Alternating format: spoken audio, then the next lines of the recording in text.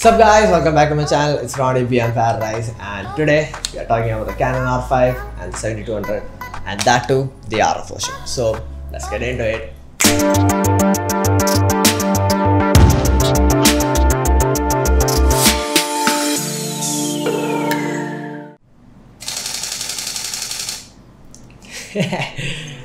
Never gets old, right?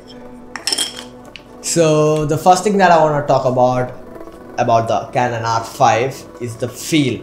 It feels way better than the R, and it's a little bit more chunky, but it feels better and it has less weight than the R. Also, the more functions and the buttons and the scroll wheel, I have set the scroll wheel to different focusing modes. So my control ring will be the ISO, this will be the aperture and the shutter speed. So I can change my settings like that easily, and it doesn't take any time to set up the camera. I can just take it out of my bag, just shoot. And if I want to change my settings, like within like 2 seconds, all my settings will be done. So that, like in a run and gun situation, this is OP.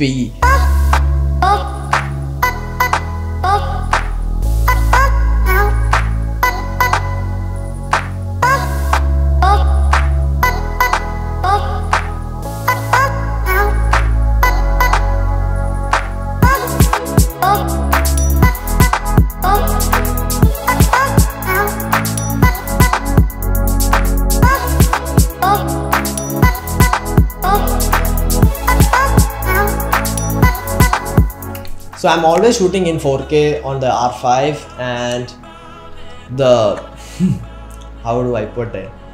The footage is really good. I'm not shooting in C-Log or anything, just the standard picture profile with the contrast at -4, like all the way down, so that I can boost my contrast in post.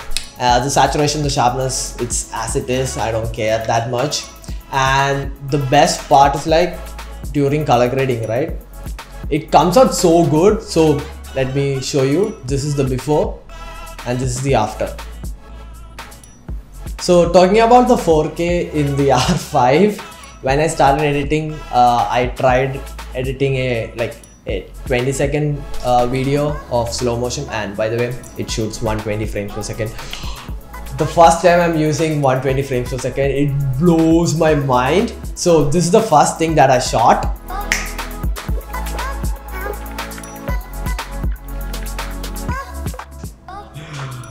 I was super impressed by this camera's performance, and the drawback, right? Every camera has a drawback. So I have an i9 PC and I have to create proxies to edit the 4K footage, but it's no big deal. In the end, this gives me the results that I want, and the 4K and the sharpness this gives and the color reproduction, so good. If this is paired with the 7200, the RF model, it's a beast. So I love this lens right now. This is my main shooter always. So it's the RF 7200, the RF 35mm and the RF 50mm for me. And coming from an EF model, I have used the EF model a few times during my classes at Neo Film School, and this is so light. I don't use the mount that it comes because it's so light. I don't need it. I always mount it on the camera itself. And if you remove this, it's so small, like literally it's this small. And if you like, and it's so lightweight. I love this lens right now. I have sold my 85mm because this is my new baby now. And coming to the lens, its response time, the focusing point, the focusing speed, so good.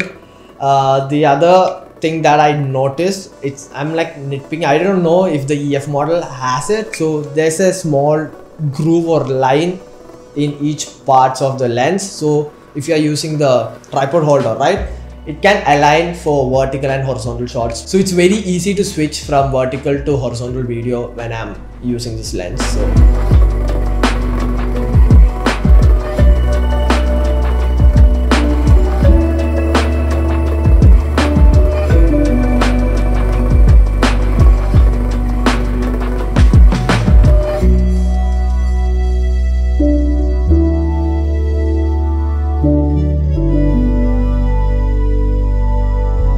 So the next thing that I wanna tell you guys, like when I'm using the RF 7200 with the Canon R5, it works so good. The in-body stabilization is so freaking good. So when you use these both together, the image that you get, the videos that you get is so freaking good. So in the case of videos, the in-body stabilization of the R5 with the stabilization of the RF 7200, handheld in a boat, it's so freaking smooth. So I will show you a footage, 120 frames per second, but look at it. It's so freaking smooth.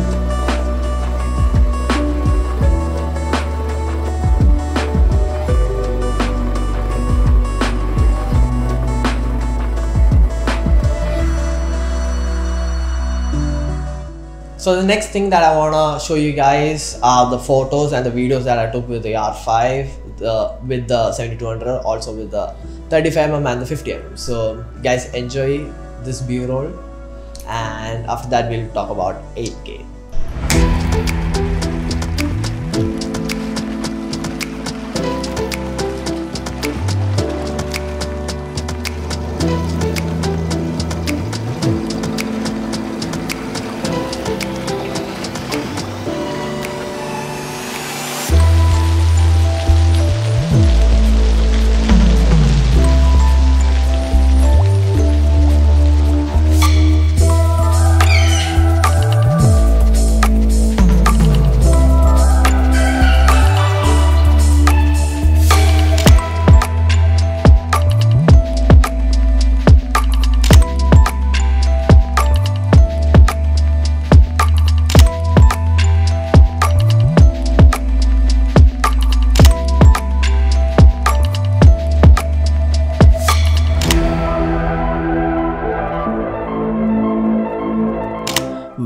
Well, oh wow, this audio is so crisp.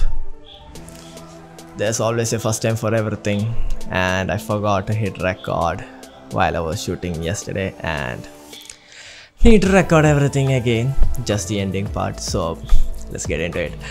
Talking about 8K now, even if you zoom in and then zoom in more and even more, you have enough and more quality. So if I'm shooting something very distant, even my 200 can handle, I can put it into 8K and zoom in like thrice and still have a 4K or a 1080p quality. So that's the only use for 8K in my book. Other than that, I won't use 8K, and I haven't recorded 8K or anything because I never needed it. So I have recorded few 8K clips on my terrace during sunset, and here you guys go.